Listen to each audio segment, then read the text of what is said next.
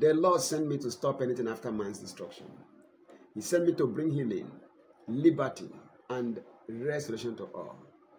To raise, build, and plant all as his ambassadors everywhere and restore all things. Sickness is after your destruction. Satan is after your destruction. Sin is after your destruction.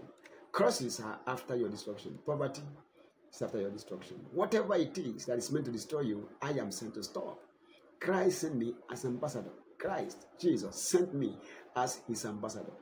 When you see me, you are seeing Christ in manifestation. When you hear from me or you hear me, you are hearing from him.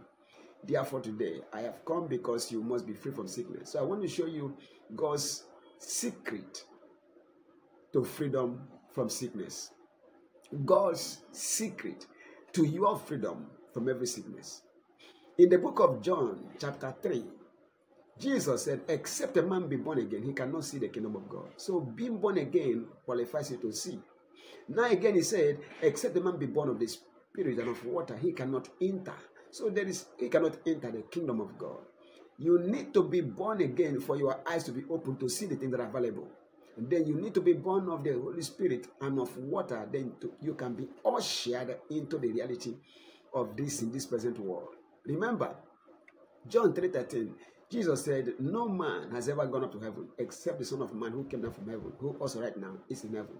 He says, as Moses lifted up the serpent in the wilderness, even so must the Son of God be lifted up, that whosoever believes in him should not perish, but have eternal life. For God so loved the world, that he gave his only begotten Son, that whosoever believes in him should not perish, but have everlasting life.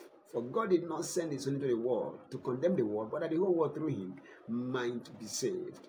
From what? From sin, from setbacks, from sickness and disease, from poverty, from lack and want, from everything that destroys mankind. God wants you saved. The Lord wants you saved. And the full price for your redemption, for your salvation, for your deliverance of liberty, for your resurrection, establishment, and enthronement has been paid. All you need is to believe. Whosoever believes on him should not perish. God has made a provision for you to be free from sickness and disease.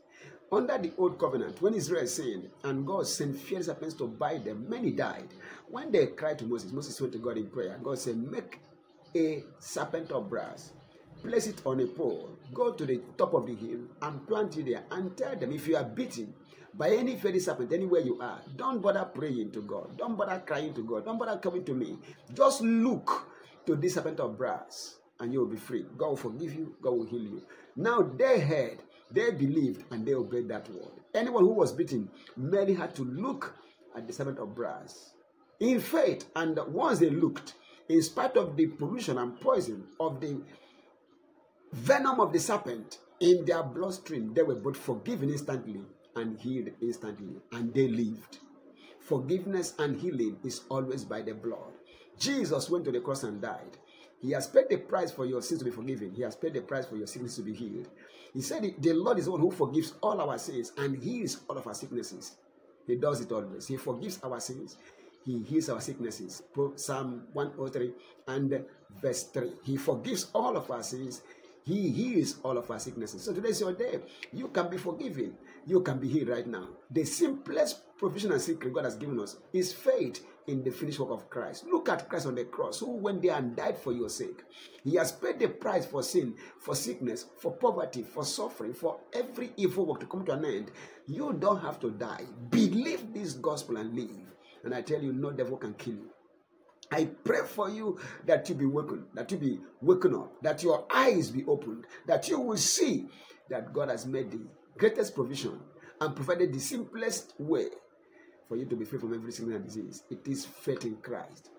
Look up to Christ. On the cross, he died for you. On the cross, he paid for your sins. On the cross, he paid for your sicknesses. Look up to him, and you will be forgiven and be healed. The Lord bless you. In the name of Jesus Christ. Believe he died for you and rose from the dead for your sake, and you are free. Oh, yes, it's a new day for you. Be blessed. In Jesus' mighty name. Amen.